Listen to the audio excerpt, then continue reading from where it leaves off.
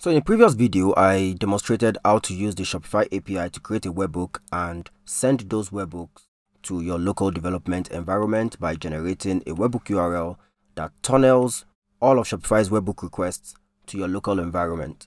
I have provided a link to that video in the description as a reference, but in this video we're going to be demonstrating how to verify that our webhooks are indeed coming from Shopify. Shopify provides a header, the Shopify HMAC SHA-256 header, with a signature for us to verify that our webhooks are indeed originating from Shopify. So in this video, we're going to be looking at how to implement the verification in code. So back to VS Code, just going to go to my server.js, and here in server.js, I have defined a couple of variables: the signature header name, which is Shopify HMAC SHA-256, the algorithm, which is SHA-256, and the secret. This is the secret key that we need to verify our webhooks. And if we scroll down, we have the code that validates that the webhook is indeed coming from Shopify. But this code is currently commented out. That is why we are currently successfully receiving our webhooks without any authentication check. So let's uncomment this code and see what happens. Just going to remove the comment, save. Then to effect the changes, I'm going to go to where my server is running and restart the server so that the changes kick in. Good.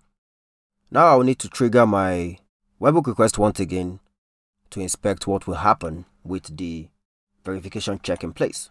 So to do that, I'm just going to go to the event page and click the retry button. I'm just going to retry the webhook. As you can see, event is queued for retry. If we scroll down to the attempt section, we see the second attempt, and as you can see, we now have a 500 error. If I click that status, we see a message here that says that request body digest, this value did not match the one that is being sent by Shopify, meaning that we're currently failing the authentication check. Now, that is not a mystery, because if you scroll up here, you'll see that I'm currently using a placeholder for the secret key. This secret key is required for you to verify your webhook payload.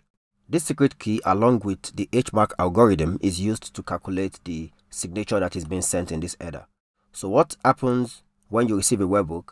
You take this secret key, the same secret key that Shopify used to calculate the signature, and you will use it to compute the same signature as that's been done here, and then compare the one that is being sent in the header with the one that you just calculated.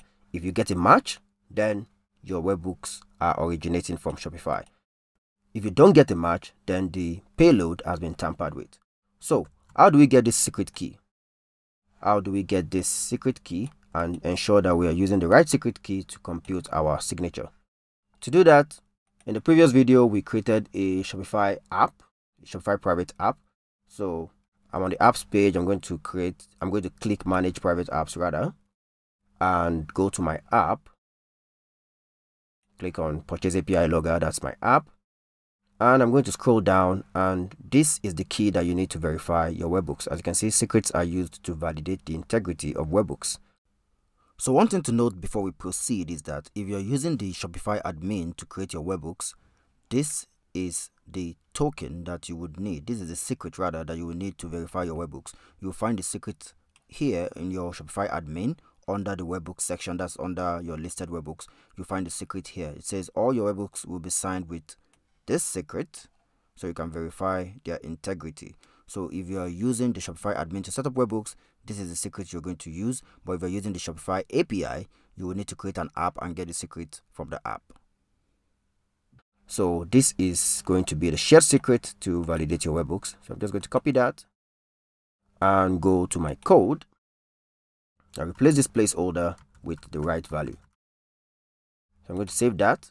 Once again, I'll go to my server, shut it down, and boot it back up.